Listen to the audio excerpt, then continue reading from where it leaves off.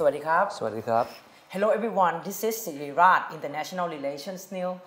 In this episode, we will introduce one of state-of-the-art technology that will help the surgeon to get the better outcome for the patient who need urology surgery. It's called Vinci Robotic System. It has been more than 10 years that we have been using this robotic system. In this year, Siriraj Hospital just received the latest fourth generation of the robotic system. And it is the only one hospital in Thailand that we have been using this. And we will learn more about this robotic surgery in detail with the expert, Associate Professor Sittiporn Srinwalnat, Head of Division of Urology Surgery, Department of Surgery. สวัสดีครับ Professor Sittiporn. สวัสดีครับ How are you today? Yeah, I'm good, thank you. Okay, thank you for your time today, and let me start with the first question. Yes. First question, how long have you been using the Da Vinci robot, and how many patients that we have treated with this system? Yes, we have been using this robotic system since 16th of February 2007. So in fact, it's about 13 years now. And since then, we performed at least about more than 2,500 cases so far with successfully resolved. What are the benefits and limitations of using this system? The benefit of this system is that we can perform the operation with a less invasive surgical technique. In other words, we use a keyhole surgery with better magnification to get inside abdominal cavity of the patient, and also with a better dexterity of the equipment to improve the surgical outcome, with the patient having less pain, less operative time, and less hospitalization time, and better cosmetic, and more importantly, a better surgical outcome in terms of keeping the potency function intact, and also the incontinence function is less than it used to be. So it's improved the patient quality of life too. Yes. Okay. Quality of life of the patient. As we just received the fourth generation robot with two systems, what is the differences between the new one and the old one? Well, the fourth generation of the system that we have got recently, it improved the visualization, and the machine itself is more slim, so you can get access to every angle of the patients. So it's improved quality of the operation, and also expand the usage of the system. And other than that, we have the synchronized mode of the table and the system. When we move the system along the table of the operating table, we move along together with the system. So that move better in terms of getting the access to a difficult area.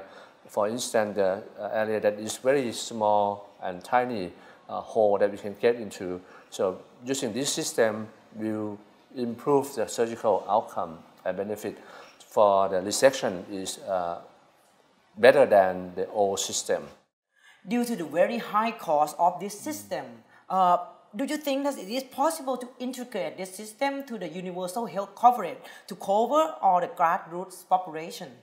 Yeah, I think right now we have the scheme that can help the people in the grassroots of Thailand, so they can come to Siriraj Hospital, and we have the budget allocated by the hospital executive committees that to help them using the system with a minimal amount of money that have to pay, or some people we treat them for free for the system. So in terms of the access to the new technology system, Siriraj Hospital has this policy that we want to help everyone to get into the better and the best technology in the surgical field.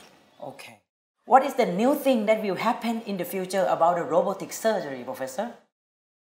Well, I think in robotic surgery in the future, I think every hospital, I mean the bigger hospital, like a provincial hospital or the referral center, in every referral center in Thailand should be able to have it. And because I think it's the future of the surgery because it has a better outcome in terms of removing the tumor out or less bleeding and good recovery and a better recovery time. So I think in the future this is a system that will be available in every hospital. I mean the major hospital, University Hospital, provincial hospital, and referral centers. I think in the future they will be there.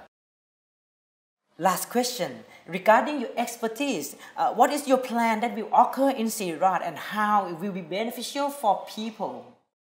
Well, Siriraj Hospital, we have the plan to establish the robotic surgical centers at Siriraj Hospital. Right now we have 3 systems operating with robotic surgery. One with a 3rd version and the other 2 is a 4th version system operating in the same area in this hospital. And hopefully we will get a better collaboration between the University Hospital, for instance, Siriraj, Ramathibodi, and Chulalongkorn, and others hospital that is in the link of our hospital. Kanchana Pisek, or even the Siriraj Priya Maharashkarun Hospital that can refer the patient to this robotic center, and we do the operation with a better outcome, with a good audit through the system, and also improving the patient's outcome in terms of the training for the surgeon and the nurse. And in the future will be the regional center for the training for the new young generation of the surgeons and also the nursing staff that can improve the better outcome of surgery and in terms of the better care for the patient in the future. Well, thank you very much, Professor Sittiporn. You're welcome. For your valuable knowledge today.